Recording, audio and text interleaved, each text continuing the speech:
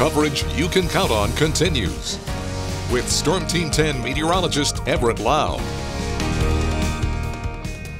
Well, the colors of the leaves are really becoming eye-catching as fall continues to settle in. Take a look at this pretty view.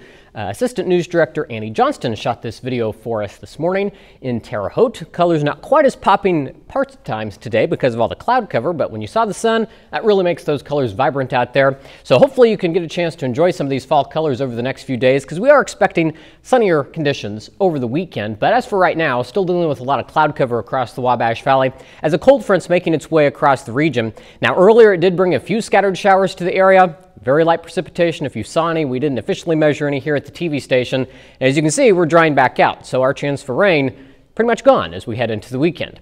So that weekend forecast, we are going to clear the sky out overnight. So sunshine expected both days, but on the backside of the front, it is going to be much cooler. So 64 for the high tomorrow and 65 on Sunday. While it is cooler than it has been, that's pretty typical for this time of year, so pretty festive for the last weekend in October. The Pumpkin Festival going on in Odin, Oblong Fall Follies, ISU homecoming events, so looks like we have picture-perfect weather out there, or if you just want to take a drive and enjoy some of the fall colors.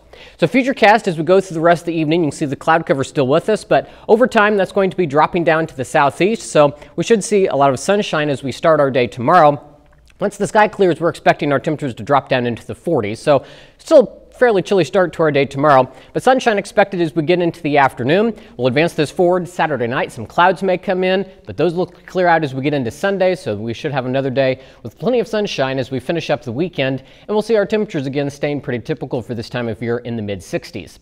So if you're going to any of the homecoming activities tomorrow in Terre Haute, the parade starting at 9 o'clock, temperatures supposed to be around 44, so probably need some jackets if you're going to be out there. 55 for tailgating activities, and then when the football game kicks off, expecting temperatures to be in the lower 60s with a light breeze out of the northeast at about 5 to 10 miles per hour. So there have certainly been much colder mornings for that homecoming parade.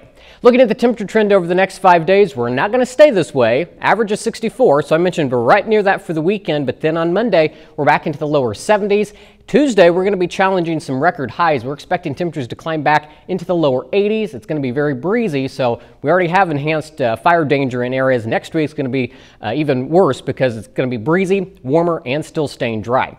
Temperature-wise right now, most places still in the lower 70s at 71 in Mattoon and Linton, 73 in Terre Haute and in Olney, and it's currently 68 in Mattoon. So tonight we'll drop down to 40 as the sky gradually clears with that chilly breeze out of the north at about 5 to 10 miles per hour. Then we get into the day tomorrow, lots of sunshine, temperatures in the mid-60s with a cool breeze out of the north-northeast. Then tomorrow night, a little more of a chilly night. We'll drop down into the mid-30s under a partly cloudy sky.